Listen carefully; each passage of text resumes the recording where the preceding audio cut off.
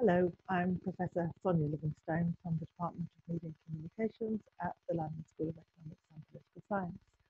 And I'm really pleased to be taking part in this State of Data 2020 event organised by Defend Digital Me. So I'm going to share some work which I did with colleagues at LSE about children's understanding of their data and privacy online. And this project was funded by the Information Commissioner's Office. So I want to begin with this advert from Facebook, which was in fact all over London and other places recently, which announces to children we all have our own privacy settings. And then it provides the example of what those settings might offer. You could make your information available to the public, to your friends, only to me. And in recent years, Facebook, as you can see from the right-hand image, has been saying in very prominent public places that Facebook really cares about privacy. So this is not really a presentation about Facebook, this is a presentation about the way in which the major corporates who collect children's data speak to them and speak to the public about the kind of control that they might have over their data and their privacy. And I'm really interested in how children and families are meant to understand this, and indeed what is the potential for society to educate children in the kinds of controls and possibilities that they have available to them. So we all have our own privacy settings, and we could, if we wished, keep those private only to me. Makes a really fundamental confusion. And I want to suggest that this, while it is a confusion in the mind of children and the public, it is profoundly a confusion promoted by the major companies. So I think it's really important that we make a distinction between privacy in three senses. Privacy in the interpersonal sense. What do your friends know about you? What do the people in your world know about you? What can they see? Institution privacy, which is what institutions know about you. And for children, that is really the institution of the school, health service, but there's a whole host of other institutions, law enforcement, there may be their football club or their youth centre, all kinds of institutions which do know about them, collect data from them. The care service would be another. And then there's privacy in the commercial sense. And privacy in the commercial sense is something that is quite a struggle for children and young people to grasp, because they're not used to thinking about privacy in that sense.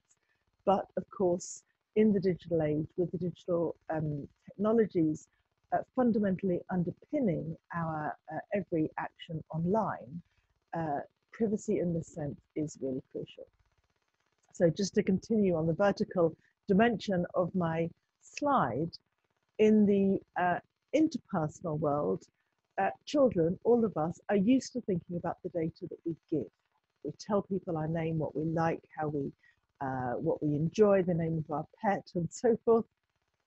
And we're kind of aware, children are also aware, that there is what Goffman called the idea of given off information. Information that others can tell about us, that they can observe from us, even though we haven't directly told them. Perhaps how we're feeling, or how energetic we are, how fit we are. There might be all kinds of information that we know that we give off without directly telling. And then there's kind of inferences.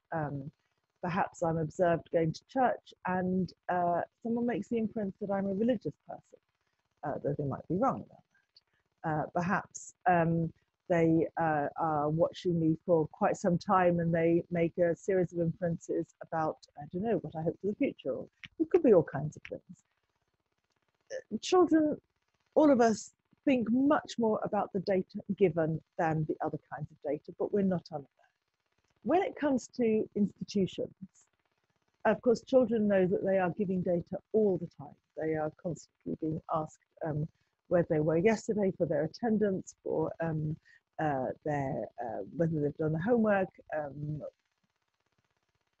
All kinds of data is given, but more important is the data traces, the data records. And actually the school day in Britain very often begins with the teacher recording a whole series of numbers about a child, which includes their attendance and their grades and their performance in various ways, and they know that this is kept by the perhaps by the school secretary or increasingly by the computer. There are those records. Those records they also know contain sensitive information, and perhaps whether they have special educational needs or whether their parents on a low income and they get free school meals, that these data contain sensitive information. And then they're probably less aware about the inferred data, but the tech world, the ed tech world, is excited about the possibility of the learning analytics. What can be inferred from looking across the class or across the school or even across a country about all the different kinds of patterns of deprivation, special education needs, school grades, attendance patterns, parental information, all kinds of things might be inferred, and potentially that could be used to benefit the child and their learning program. When it comes to commercial privacy, again, children are aware in the digital world, they type in all kinds of information into search engines, into social media profiles, that they know they give some data. They are becoming aware, as I'll mention in a minute, about the data traces, if you like, the metadata that is collected about which sites they visit, where they've been, what kind of pattern of interaction they have on the internet, what likes and comments they might make. And then there's the question of the inferred data. And the inferred data in relation to the commercial world is much more important, I would suggest, than in practice it is as yet for institutional privacy, and certainly than it is for interpersonal privacy. And that's the question of profiling. That's the way in which tech companies, or other companies actually, all kinds of data companies, collect children's data across a whole range of online activities and put it together in order to target them with advertising or profile them for some other purpose. So it's the focus of our project really was to work with this framework and then to take these kind of questions and dilemmas to schools and work with children. We work with children from the ages of 11 to 16 to try to work out what they could understand and what they thought about the different kinds of privacy, and to see how far they make the distinction between that interpersonal sense, when you might indeed want to keep information only available to you, or to choose to share it with your friends or your parents, when it is that you think about sharing information or data being collected about you from your school, your doctor, perhaps future employer, and what children understand about their data being collected in the commercial sphere. And as you can see from the slide, we prepared all kinds of games to play with children. To in the case that's showed, you can see the different kinds of data we asked them about, and then we asked them to work in small groups and argue about, discuss. Okay, so which of these can personal information, your home address, telephone number, and so on, be shared with your school and doctor? Under what kind of circumstances? What would you think about that? What might make you worry there? And so we had lots of questions to ask them.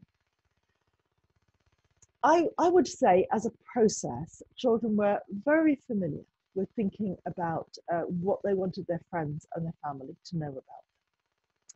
They had not given so much thought, but were willing and interested to think about what information their school would know about them.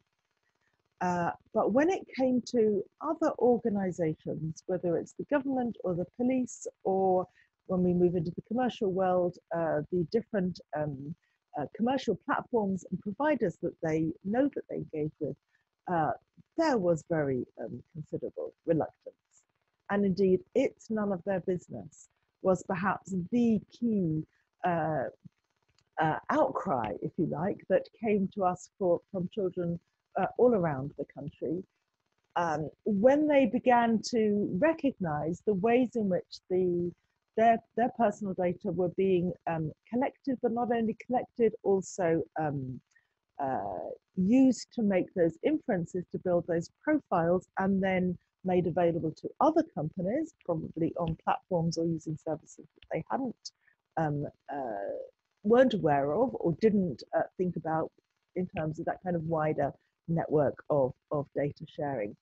So that sense of outrage, I think, is something that society has not yet learned to respect, and is a very powerful finding from the children that we interviewed, and I know from other research projects also.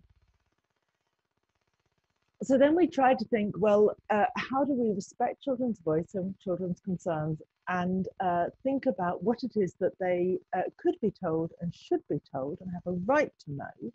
And so we underwent the second exercise with them, which was to ask them what they wanted to know. And as you can see from this slide, children had all kinds of questions, partly from their everyday lives, partly because they'd heard about Cambridge Analytica, they'd heard about various data scams, data breaches, data leaks. They heard about this from their family, from the news, from their friends.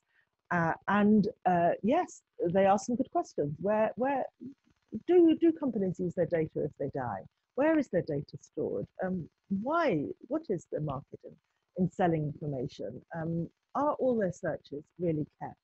And the children wanted to know a lot of these things, and they have the right to know, but at the moment, no one is really telling them. And I would go further and suggest that advertising like that, which I began this talk with, which says you can keep this data just to yourself if you want, it can be only for you, is positively misleading, and no wonder that children are full of questions and receive very few answers. So to end our project, we built them a toolkit of information at myprivacy.uk, and we tried to answer with games, with cartoons, with snippets of information, with indications of further sources, with videos. We tried to answer the questions they had, like, what's the problem? Who does have my data? Who is tracking me? And all the resources behind these different boxes were then, we did a lot of checking to find them. They were then checked and reviewed by children, and many that I'd rather like were thrown out, but many others were kept, and children said they found them valuable. So more questions we answered: what are my rights? What can go wrong? What do children want? How can I protect my privacy? Where can I get help?